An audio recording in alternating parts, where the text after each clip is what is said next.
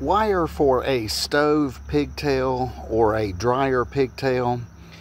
One thing to keep in mind, and just an observation here, if one looks at this wire here, say in between the little eye connector here, one may note this is a stranded wire on each of these.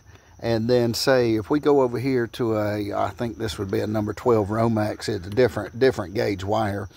But if we say, even if it were the same gauge, we look at this particular wire and we see just one particular wire here.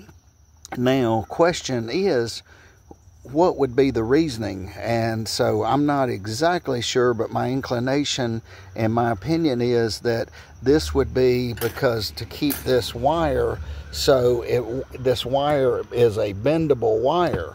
And if one continues to bend this, it is bendable, but it's not very pliant. And so if one continues to bend it, this wire may crack. So if you look at these plug-ins, some of these plug-ins, you'll notice that the wire is stranded here, here, and here. This allows this wire to move.